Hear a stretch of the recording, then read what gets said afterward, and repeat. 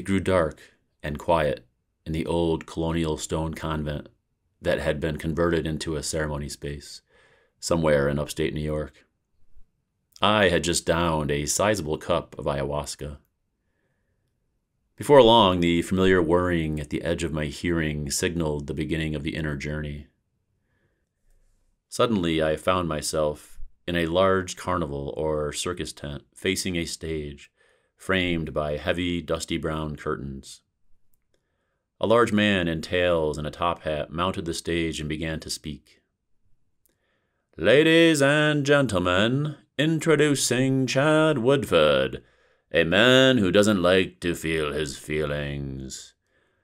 Raucous applause came from an audience I couldn't see. And of course he was right. At that point, I was terrible at feeling my feelings. I knew it would be an interesting and powerful night. Eventually, I did have to move to the VIP room to feel my feelings, basically, or at least try to.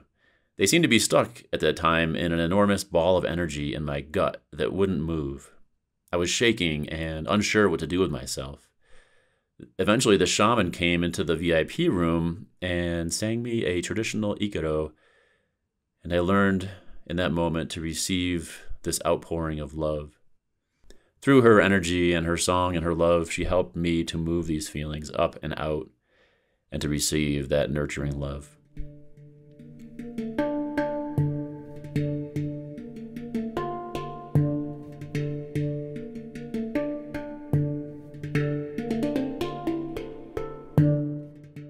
Welcome to Spiritual But Not Ridiculous, a podcast that explores the world of spirituality from a grounded and clear-eyed perspective.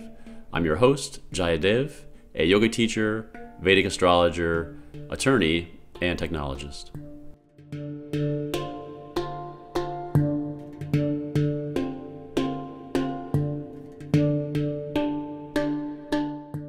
So I wanted to share this little personal story to sort of bring us into this topic this month of yoga and plant medicine, and in the ways that these two modalities or these two practices sort of go together as almost like a helix formation. In this episode, we will approach the topic of plant medicine from the perspective of a yoga teacher, basically. And so I'll talk about how yoga and sacred plant medicines are complementary practices, or can be, with a long-standing symbiotic tradition, actually. So we'll explore briefly, for all you yoga nerds out there, the yoga scriptural references to the use of plant medicine as a means for achieving unity, essentially. And then we'll talk about how yoga can be a powerful preparatory and integrative practice when working with these sacred plants. In short, yoga, in my experience, is perfect for preparing you to work with the plants, for serving as a helpful tool during the process of being in ceremony, and then for integrating that experience afterwards. And then we'll talk a little bit about how yoga on its own can be a powerful alternative to working with plants. Not everyone needs to work with these sacred plants. So I wanted to open with a quote from Wade Davis, this Harvard ethnobotanist, writing in 1996 in his book One River, where he's speaking of his experiences with the Kofan tribe, working with ayahuasca. So here's Wade Davis. Ayahuasca was far more than a shamanic tool. It is the source of wisdom itself, the ultimate medium of knowledge for the entire society. To drink ayahuasca is to learn. It is the vehicle by which each person acquires power and the direct experience of the divine. And so it's this direct experience of the divine, I think, that tees up so nicely this whole discussion, because ultimately yoga is designed to and does provide you with that direct experience. Increasingly, people all over the world are experiencing deep transformation, either voluntarily through working with entheogens like ayahuasca or San Pedro or MDMA or psilocybin mushrooms, or involuntarily through just being human during the COVID pandemic, right? I think the COVID pandemic is actually sort of a global sacred ceremony that we're all going through and experiencing. And there's no doubt that more and more people are curious about or exploring or working with plant medicines of different kinds as tools for healing and transformation. So in this episode, I want to explore the role of plant medicines from the perspective of a yoga teacher and see how they can fit into the broader spiritual path. So I want to explore the commonalities between yoga and plant medicine and how they can be woven together into a cohesive practice, one that can provide the direct experience of unity consciousness.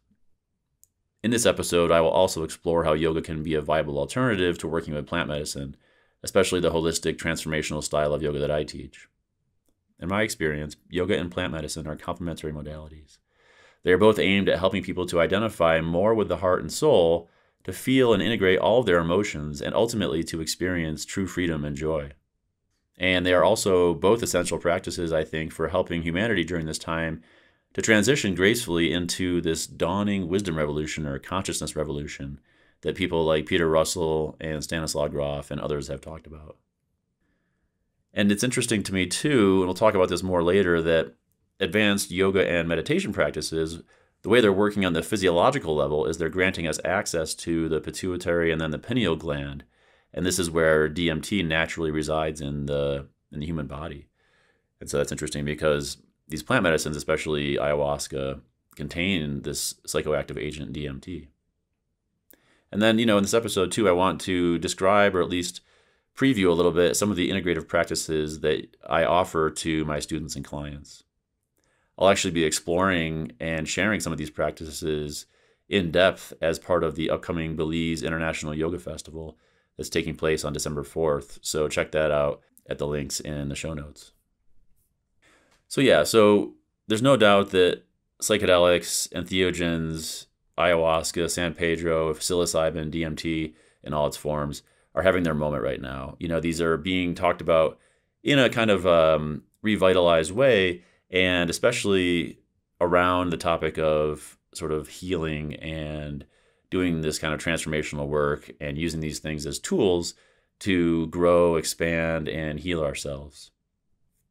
Okay, so before we continue, I just want to mention a couple of quick notes, quick reminders. If you enjoy the podcast, you can buy me a coffee at elemental.yoga/podcast. Or I'm trying this new thing, Ko-fi. So if you like Ko-fi instead, you can go to ko-fi.com/Jaidev, so JAYADEV, and you can donate a few bucks there if you enjoy the podcast. Or you can just leave me a rating on Apple Podcasts. You can find me on Instagram at Elemental Yoga. And I just wanted to say next month too, nice tie-in here. Next month I'm interviewing Sophia Rockland about plant medicine, so look for that in your feed too.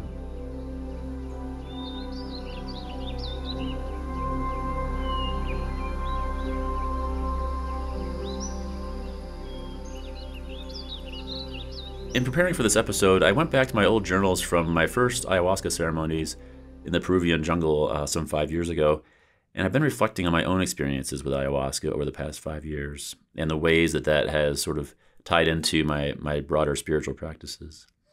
So I just wanted to mention a few things, a few personal anecdotes to give you a taste for what my experience has been like, and maybe for people who are new to these medicines, these plants, it gives you an idea maybe of what the experience can be like.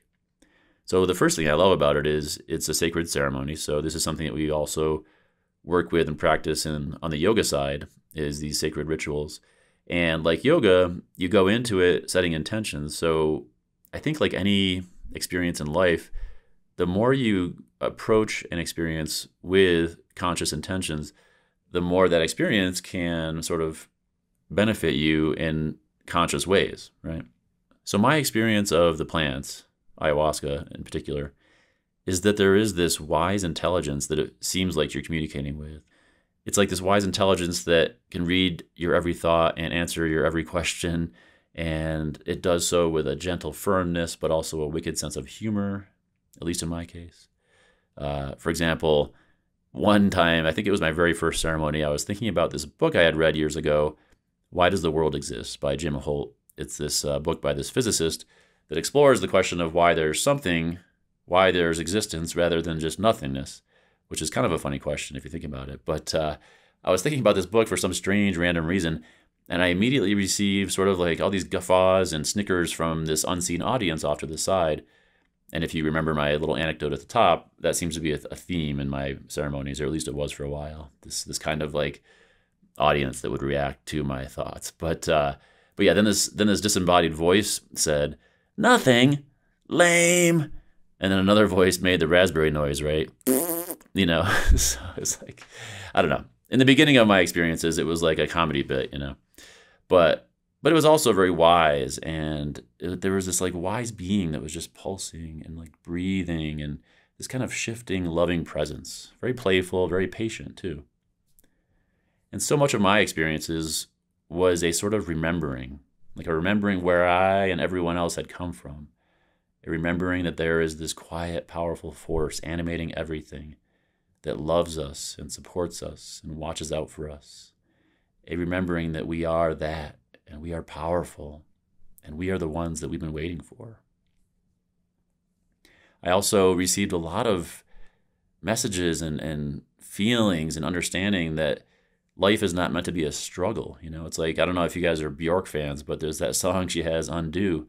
Life is not meant to be a struggle. If you're struggling, you're trying too hard, And that was something I came away from my ceremonies with. And I want to just talk about this one experience I had. I think it was the first ceremony ever deep in the Amazon in Peru with the Shipibo tribe. So one thing that they advise you to do, that the shamans or the curanderos or the vegetalistas advise you to do, is to ask the medicine or the spirit of ayahuasca these questions, right? So one topic I was exploring at this time was love, romantic love, but also spiritual love. And so I gently requested the medicine, the spirit, to show me how love feels. And there I am in the Maloka, this structure in the middle of the jungle, and my heart immediately swelled with a orangish, reddish kind of energy that spread to my entire body. And it came on in these soothing waves. So then I asked, how big can love be? And then it laughed. And I could feel my heart expanding slowly at first, but quickly. My whole body became filled with this orange-red swirling light, and it felt as if my body was the size of the whole jungle. And then this loving voice in my head said, "Don't you know that the entire universe loves you? That's how much love there is." And then I felt infinite love, like the size of the entire universe. And I can remember thinking to myself, the universe loves us. It was created as an act of love, just like the classic tantrikas 1,000 years talked about. And I just kept saying to myself, it's infinite, it's infinite. I was sort of incredulous that there could be that much love, I think especially because I didn't maybe have so much love in my formative years. And then another big part of my experience with ayahuasca has been this sort of shedding of conditioning and identities, shedding those personas that were based on what other people seemed to want from me or what society wanted from me. And I started to lose this knowing, kind of arrogant, ironic air that I used to carry, and all these defense mechanisms that I had. And I started to learn, like I said at the top, I started to learn how to feel my feelings, maybe for the first time in my life, truly. These enormous balls of repressed emotion were moving up and out of me in these ceremonies.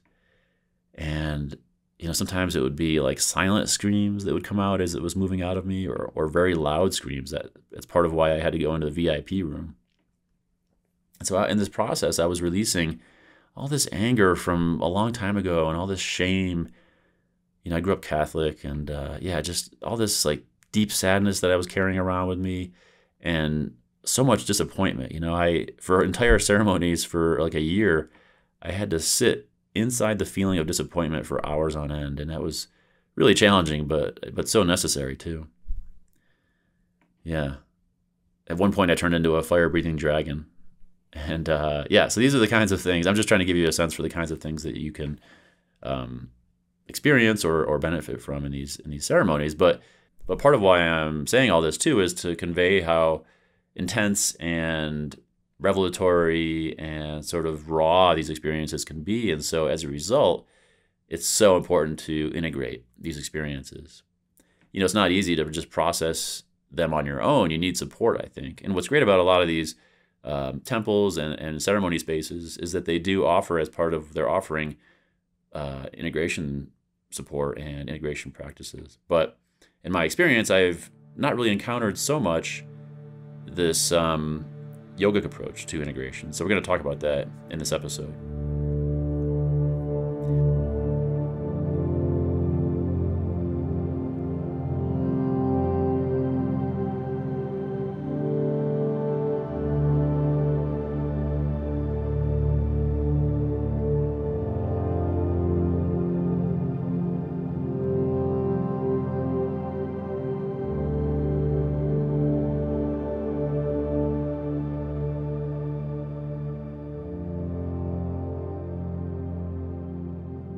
But first I want to explore the interwoven history of yoga and sacred plants. A little bit. I don't want to get too sidetracked, but I think this is interesting. I think there are two keys that open the same transcendental door, and these are the kinds of things that people like Ram Dass have talked about. So Ram Dass, I think, is a good entry point here because, as you're probably aware, in the 20th century, there was this psychedelic movement, right, in the 60s especially. And for a lot of people, these psychedelic drugs were the entry point into exploring yoga, Eastern mysticism, spirituality, and all that, right? And so we have Ram Dass kind of like leading the charge, Ram Dass and Tim Leary and all those guys.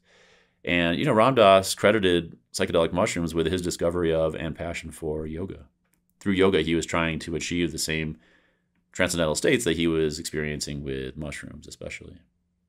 But this connection between the two modalities is not new by any means. In fact, I think there is this long-standing tradition, and I want to talk about that. What I think we're talking about here, too, is this perennial philosophy that Aldous Huxley talked about. Aldous Huxley, in his beautiful book by the same name, talked about how every one of the world's spiritual and religious traditions share a single metaphysical truth. This perennial philosophy is most succinctly expressed in the Sanskrit formulations Tattvam Asi, or Hari Om, or even Soham. Basically, this is that, or that is this, is what they're saying. Ain't that the truth, right? So another way to state this is that there is a subtle, unitary, underlying reality to everything that connects everything, and that it is possible for us to know that experientially. This is what we learn in yoga, right? And in fact, the explicit purpose of yoga is for us to access that state consistently and to experience unity directly through the practice of yoga. And my personal experience working with plant medicine offers that same experience. I personally have had the direct experience of what I've been trying to achieve for a long time through yoga, and had only managed to catch the briefest of glimpses of here and there. So my experiences going back, starting 5 years ago with plant medicine, ayahuasca in particular, made this state of yoga that the ancient yogis talked about seem like more of a real possibility. And so then I was motivated to seek that out and to find yogic traditions, yogic practices that could offer that, provide that. And again, it turns out there has been a long symbiotic relationship between sacred plants and yoga. So let's explore that for a moment. I think this section will be especially interesting to yoga teachers, but for everyone, really. So there's this ancient yogic sage, Patanjali, possibly a mythical figure, who was said to be half man, half snake, who wrote possibly the most quoted and cited and studied yogic text in the modern era, the Yoga Sutras. Every yoga training in the West assigns this as reading, right? And so in this book, he actually talks about using sacred plants to achieve a state of yoga. So I want to open this section with a quote from Yoga Sutra 4.1, which is where he talks about this. Here's Patanjali. The state of unity may be attained through dharmic birth, the use of sacred plants, mantra, tapaha, or samadhi. So this is the mythical Patanjali, circa 400 BC or 400 CE, depending on who you talk to. The dates of when he wrote this and when he lived are actually disputed, but sometime around 2,000 years ago, he's talking about this, and he's listing these 5 means to become accomplished in yoga or to experience the state of yoga. So we have, again, meditation, samadhi, mantra, which is the yoga of vibration, tapaha, which is a couple of different things depending on how you look at it, but basically it's the fire or intensity of practice, of the yoga practice. It's the fire or the benefit of consistent self-discipline, and it's the fire that comes out of having a dedicated yoga practice. So that's tapaha. And then he talks about being born with ready access to the state of yoga because of accumulated punya where you're drawing on spiritual effort from past lives. So here you'd be acting more from a dharmic state than a karmic state, right? You're more relatively free from karma and more acting in a state of flow, in a state of yoga. But the fifth one is sacred plants, or oshadhi, as it's written in the Sanskrit text. So I want to just explore what this might mean in the context of the Yoga Sutras. Few yoga teachers are willing to discuss or interpret these latter two chapters of the Yoga Sutras. There are a few exceptions, but generally people avoid them because they seem so esoteric and fantastical, right? These two chapters basically talk a lot about how to achieve these yogic siddhis, right? These yogic powers, basically. Things like levitating and reading minds and becoming large or very small and that kind of thing. So these things, they sound kind of ridiculous or kind of far-fetched. So I think people generally don't talk about these. Part of it too is a lot of teachers will tell you, if you're focusing on achieving these siddhis, you're being distracted from the yogic path, right? So they seem almost irrelevant in this day and age. But nevertheless, I think it's interesting to ask the question, why is Patanjali talking here about sacred plants? And what does that mean? So Patanjali does this thing in 4.1 that he does a few times throughout the sutras, where he sort of drops a concept or a word on you and then says nothing else about it, right? We see this with asana.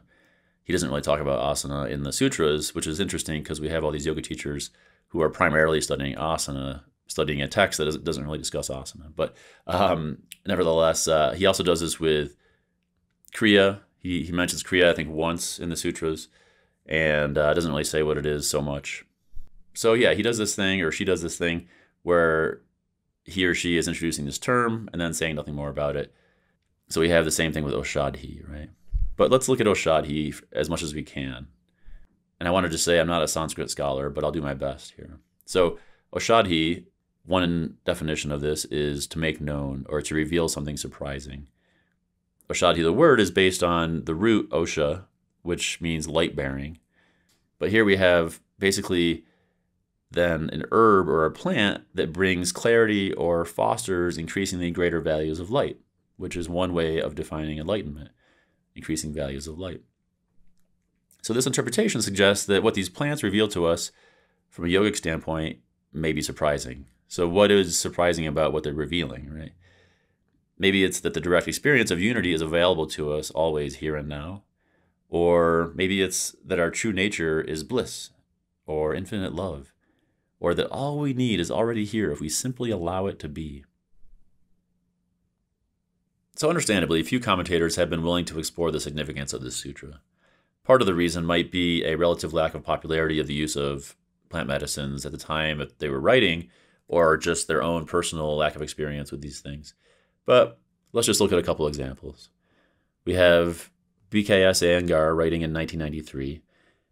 In his commentary on the Yoga Sutras, he tells us that there was a sage Mandavya, and King Yayati, who attained the state of yoga and some powerful siddhis through the use of this mysterious elixir of life that Patanjali is talking about.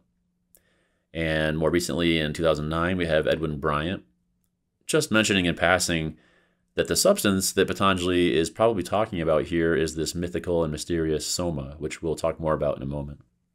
And then my favorite one. We have Swami Satchidananda in 1978 telling us that Patanjali also gives us some clues about the people who get some experiences through their LSD and marijuana. And this is a sentiment that is sort of effervescing out of the mid-1970s for me, right? Like, it just makes Satchidananda sound very square. Those are just a couple examples. I mean, nobody really tries to understand what Patanjali is talking about here. And nobody knows with certainty what plants he would have been referring to. I think he does this thing in the sutras where he only mentions the term in passing because those terms were familiar to his readers at the time. So he didn't need to explain them. So there's an argument here, I think, that he mentions this in passing because oshadhi was such a well-known practice 2,000 years ago in India.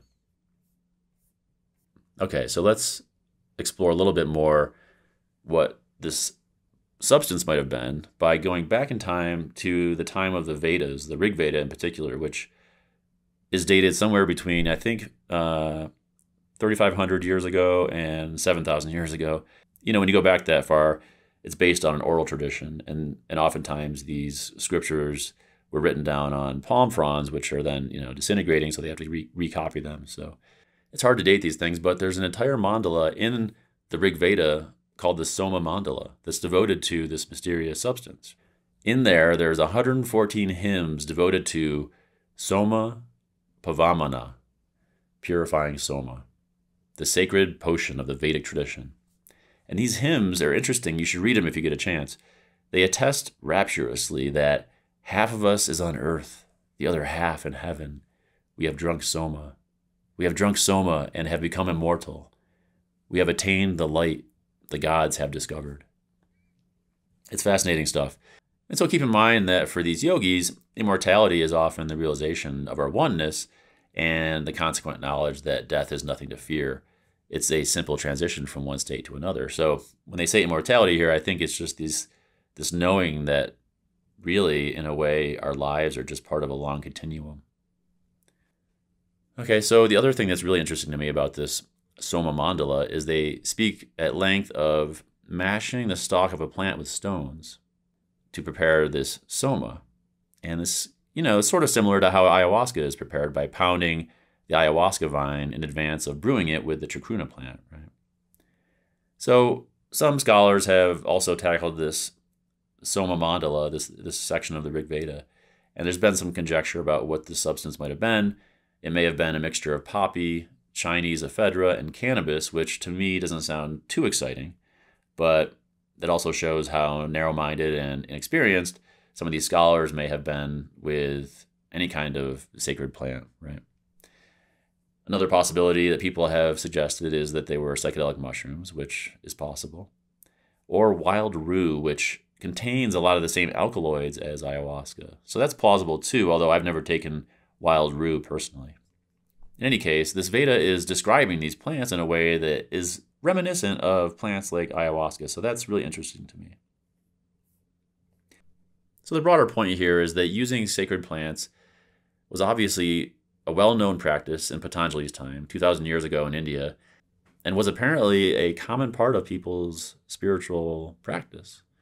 But in any case, I don't think we need scriptural authority to work with these plants, right? It's just interesting there's this long-standing history that people don't necessarily know about. Part of why I wanted to highlight this too was that I've had a lot of yoga teachers in the past who were vocally opposed to the use of plants as part of any kind of practice. Maybe they felt like it was a threat to their own authority or something, but in my experience, they go so well together. And hey, maybe some of you out there are the type of person who has felt resistance to working with plants. And now that I've told you about Patanjali's authorization to use it, his encouragement to use it, maybe that'll push you over the edge. Maybe that's enough for some people to give it a try. But I'm not here to convince anybody of anything, really. I'm just talking. So I think using plants to aid your evolution will appeal to some people, especially those who prefer the Terence McKenna approach to life, avoiding gurus and following plants. Or, yoga and meditation will appeal to others. Or, maybe a blend of some kind for some people. Different practices for different folks, basically. And I do think, over time, reliance on plants in general probably falls away as you naturally progress along the spiritual path. But in my opinion, there's nothing wrong with asking for a little boost along the way. And for many people, plants can be that boost. After all, the ancient yogis tell us that nature is infinitely intelligent. It's a self-organizing consciousness far beyond our wildest imaginations. And so for this reason, too, I think there can be no harm in communing directly with nature through its various expressions, including these plants. In my experience, nature seems to want us to.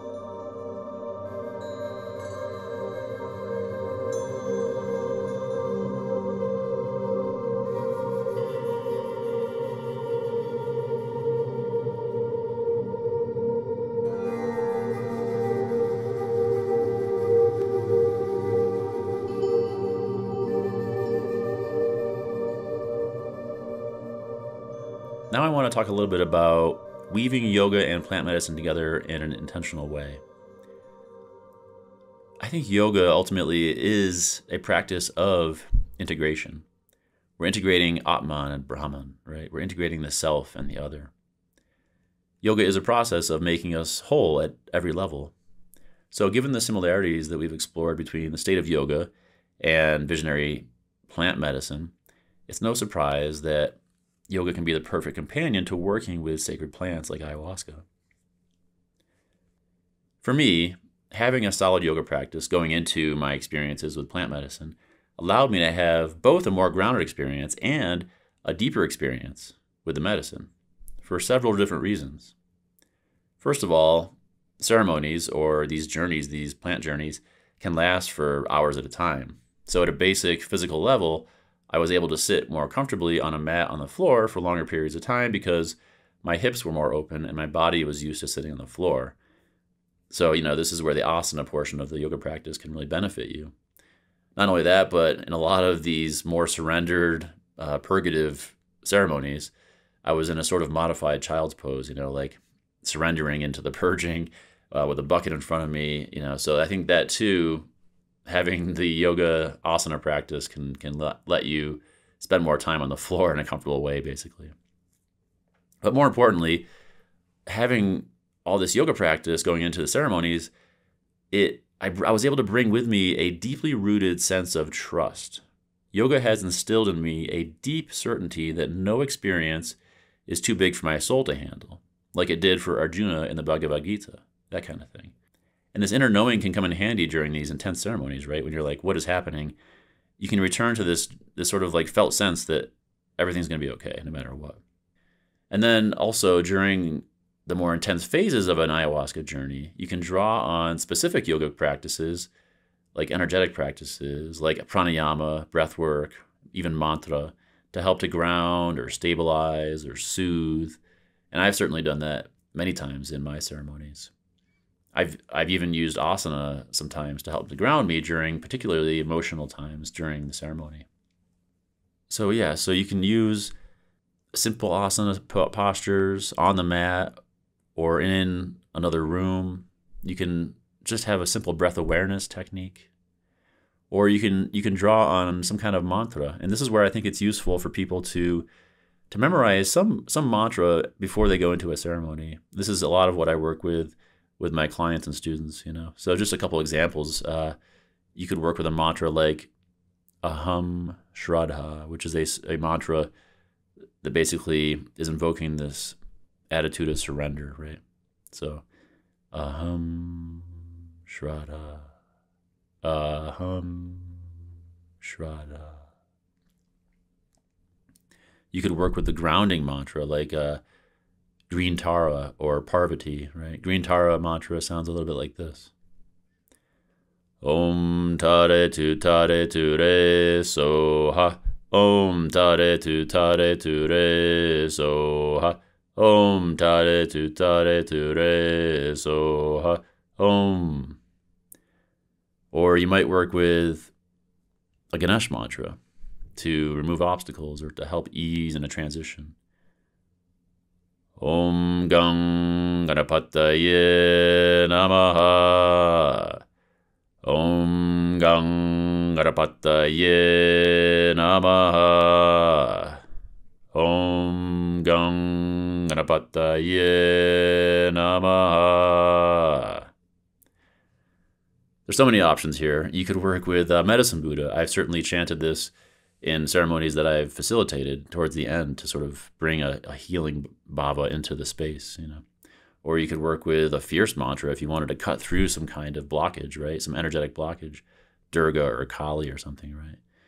So these are all, and obviously you're working with these mantras silently to yourself as a thought, you're not doing it in the space, right? But these are the kinds of tools that I oftentimes will share with pasajeros, with the people who are voyaging in these journeys, these ceremonies that I'm facilitating, right? People will oftentimes ask for a facilitator or an angel to come over and help them out, and it's helpful to have these tools to offer as well. And the place where you get the most benefit from bringing yoga into the plant medicine space is integration. This is where energetic practices designed to work with the subtle body can help us to ground and integrate these intense emotional experiences. Yoga here can help you to connect more deeply to your center and your higher self. It can recirculate the prana and kundalini that's maybe freeing up in the ceremony in a holistic and restorative way. In short, I think yoga is perfect for preparing you to work with the plants, for serving as a helpful tool during the process, and for integrating the experience afterwards. And so I do offer these individually tailored integration practices for students and for people who are working with plant medicine. And it's always a customized sequence or a customized sadhana that I'm giving, that's some combination of grounding practices, restorative practices, healing practices, and sometimes devotional practices. And these practices are helping the person to address both their physical body, but also their energetic and emotional body. And they can include meditation practice. I think having a consistent meditation practice can be immensely helpful in both entering a plant medicine ceremony, but also in integrating that ceremony afterwards. Meditation, after all, is a practice in growing quiet. So it allows you to deeply listen and enter a state of total self-acceptance, which can be huge for integration. I may offer people restorative or yin practices, breath work, pranayama, and then lots of kriyas. Kriyas, I think, are the most integrative practice in yoga. So there's healing kriyas, grounding kriyas, devotional kriyas, forgiveness kriyas are really powerful, and kriyas that can bring you into more of a state of bliss can be helpful too. And so through all this work, all of this breath and mantra and mudras, we're balancing the lower chakras and awakening the upper chakras and restoring and strengthening our general energetic body. Another integrative practice that I love and that I oftentimes will give to people is developing some sort of sacred ritual for yourself, or I might even do a sacred ritual for some people, right? Because it's a nice mirror of the sacred ceremonial space that happens with plant medicine. Through both of these modalities, we're accessing different layers of reality and of ourselves by working with the various elements of nature. So because of that, sacred rituals can be essential to sort of tuning into the intelligence of nature and developing a powerful vulnerability and a devotional kind of attitude towards life. The benefit here, I think, of sacred rituals too is that most of us live in this abstracted mental world of concepts where we're disconnected from the central world, from the elements. So these rituals can help us to reconnect with both the ground level reality and meet that fully, but also with deeper levels of our own being.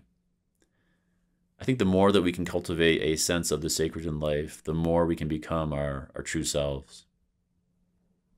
Again, plant medicine and yoga are both only ever putting us in more direct contact with the unity of existence. And this is done especially through sacred rituals, through the heart and not the head, through surrendering, not forcing or controlling. So some of the sacred rituals that come from the yoga tradition are puja, which can be done in the morning before meditation. There's yagyas, these traditional fire ceremonies. There's more advanced practices like bhuta shuddhi, which can be used to work with the elements in a more advanced way, more elevated way. And so again, these are helping us to access our higher and deeper selves. And so through the 5 elements of nature, we can access these different qualities in ourselves. So that's a little bit about what the specifics of an integration practice look like. Now I want to talk about how yoga can sort of serve as its own alternative to plant medicine. You don't have to work with plant medicine, as I said.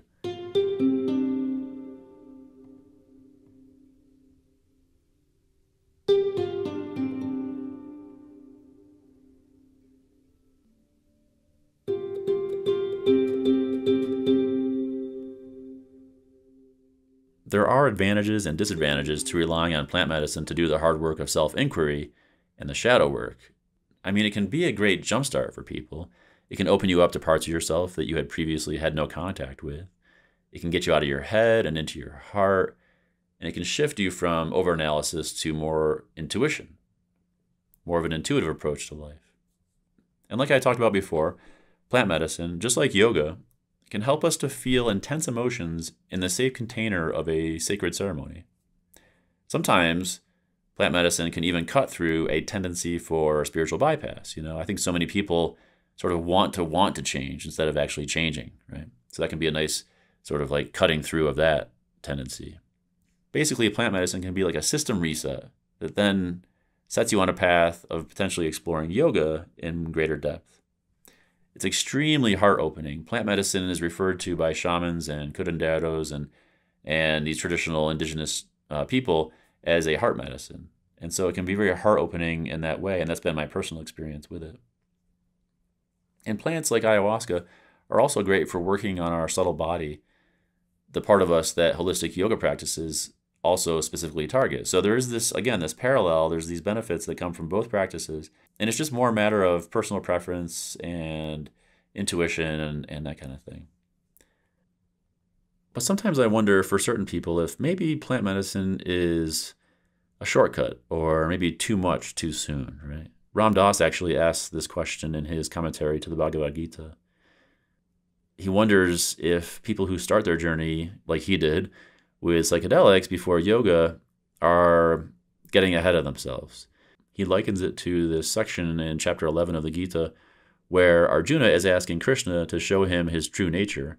But here, Arjuna has gone through the previous 10 chapters and had Krishna systematically teach him yoga, so he was on some level prepared for this vision, but also he was overwhelmed by it, right? And so he sees Krishna's true nature and he asks him to please stop. So maybe for some people it can be like that. You need to first go through the first 10 chapters of Krishna teaching you yoga before you can do the plant medicine. And that, I guess in a way that was my experience. I had done 10 years of yoga before going into working with plant medicine. And again, here's Ram Dass talking about his guru, Neem Karoli Baba, and Neem Karoli Baba's perspective on these medicines, LSD in particular. Here's Neem Karoli Baba talking about it. These medicines will allow you to come and visit Christ, but you can only stay 2 hours. Then you have to leave again. This is not the true samadhi. It's better to become Christ than to visit him. But even the visit of a saint for a moment is useful. In the end, love is the most powerful medicine. For love slowly transforms you into what the psychedelics only let you glimpse. So, again, it seems like it's a personal preference. It's whatever you seem to need, and you just got to feel into it, right? But I just want to talk a little bit about some of the advantages of yoga over plant medicine here. First of all, not everyone has the luxury of traveling to South America or risking an illegal ceremony in their own country. I mean, plant medicine requires financial resources, large chunks of time, and a certain tolerance for intense physical and emotional experiences that are far outside the norm. Plant medicine ceremonies also require a lot of concentrated time and energy, days, weeks, sometimes months of dedicated ceremony and integration time. Not everyone is ready for or wants to dive deeply into their trauma and their darkest emotional states. Many want a practice that lets them feel their feelings gradually in more manageable, bite-sized chunks, perhaps. And so I think yoga can also be that more sustainable long-term practice, especially a holistic style that combines energetic practices and devotional practices and that kind of thing. These holistic yoga practices can be seamlessly woven into your daily life. You don't have to run off to the jungle for an intense retreat period and then integrate all that, and make a dietary change for a month and all that, And this is actually how I discovered elemental yoga in the first place. These practices that I learned in the Himalayas were giving me the same experiences I was having with ayahuasca. And so this is why I was so excited to bring these back and to share these techniques. So through holistic yoga, like elemental yoga, you can realize the same benefits that you realize in an ayahuasca ceremony by working with prana and kundalini, which is naturally arising in the human body, and tapping into the DMT that naturally arises. And maybe these practices can help us to bypass spiritual bypass, and they can install deep inside your heart and soul this unshakable knowing that you are softly, quietly invincible. So yoga is more accessible, it's more adaptable, and it's available in small portions if you like. You can do 15 minutes a day or 2 hours a day. You can go on a yoga retreat too. And everyone has access to, pretty affordable yoga, especially now, especially online. Another benefit of yoga over plant medicine is that if you do enter into these deeply transcendental states that can come out of these practices, you can then pull yourself out of it if it becomes too intense or if you need to deal with mundane reality. I mean, of course, having said that, there may be a benefit to the lack of control and the surrender that's required by plant medicine. So again, I'm just kind of going through the different pluses and minuses here, and it's up to you to decide. So even though Patanjali is talking about working with psychoactive plants in the Yoga Sutras, I think at some point you have to leave the plants behind. I think Patanjali would have agreed, given how little he talks about these plants in the Yoga Sutras. In the end, everything you need to access your inherent bliss nature is inside of you. And yoga can help you to more consistently enter the state of yoga at will. It can give you the tools to become more yourself. There is no one way. Maybe some people are the jump right in and work backwards types, but some people may want a more gradual approach. Sometimes you need the inspiration of the grand visions from an ayahuasca journey to set you on the dedicated and steady path of yoga, like Ram Dass. But you start where you are, you follow your intuition, you do what calls to you. For me, it was yoga first, then plant medicine, and then both together. And now they're interwoven like a beautiful helix for me. There's no mistakes. There's no correct path. There's only grace and love and practice. In my experience, a holistic yoga practice that works with the subtle body can help to integrate or take the place of plant medicines like ayahuasca. The two modalities can work side by side in an integrative spiral of change, a returning home to oneself. My yoga offerings, elemental yoga, is heavily influenced by these ancient elemental shamanic practices. As my students know, a lot of my yoga offerings, my classes, are heavily influenced by these ancient elemental shamanic practices. I'd like to bring a sense of ceremony to all my offerings and to work with certain kinds of rhythms that can support the inner journey that we take. Yoga and plant medicine are both ultimately paths of love. These healing modalities are simply helping us to open our hearts and to have the direct experience of unity, which is so crucial at this time, I think. There's so much strife, but also we live in a time that's so pregnant with so much possibility. So that's my take on yoga and plant medicine, the love story. And once again, I just want to remind you, if you enjoy the podcast, you can buy me a coffee at elemental.yoga/podcast or ko-fi.com/jaidev. I'll put these links in the show notes too. And if you like my podcast, feel free to leave me a rating on Apple Podcasts. You can find me on Instagram at Elemental Yoga. And again, next month, I'm so excited. I'm talking to Sophia Rockland about plant medicine, so look for that in your feed. Remember, all you need for wholeness is already inside of you. Hariom. Tat Sat.